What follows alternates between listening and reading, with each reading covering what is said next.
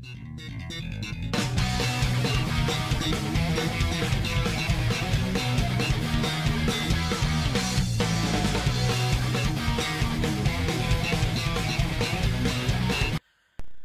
guys, and welcome back to another video.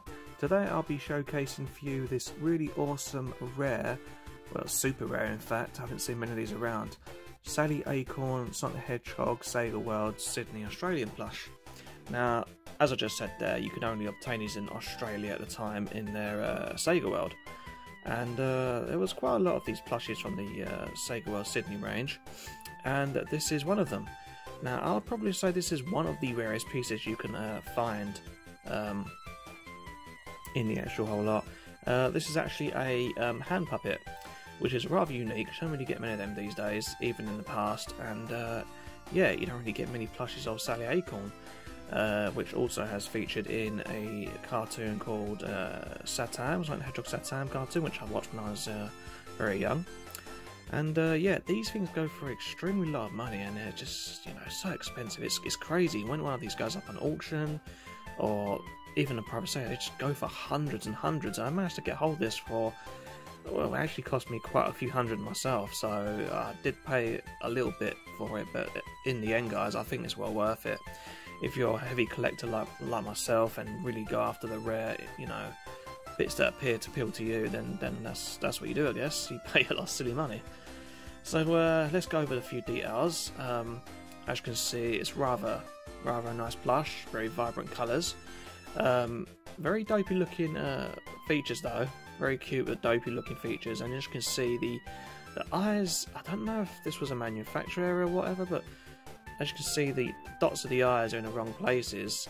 This one here, in fact, so that's kind of a maybe more unique, maybe, who knows. You can see she has a plastic nose, and you can just about see her little mouth there, kinda. So the eyes and nose made out of plastic, and yeah, it's quite a nice plush for what it is. I mean, the hair's quite funky, right? I mean, it's very, it sort of reminds me of them little troll figurines are about that big, that with the little crazy hair. This sort of reminds me of that in the 90s, so yeah, kind of weird, but no, it's really cool. I mean, if I can put my hand in there and show you guys,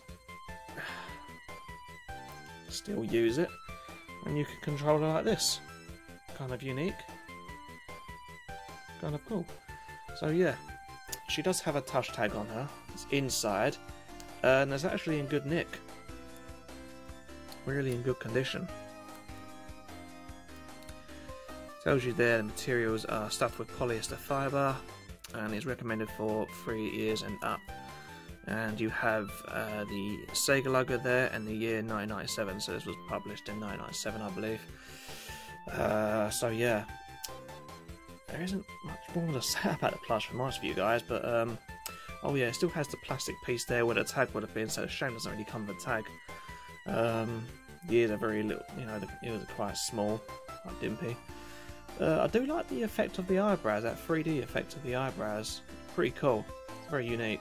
And I do like the stitching work and everything around the eyes, it's a really nice touch.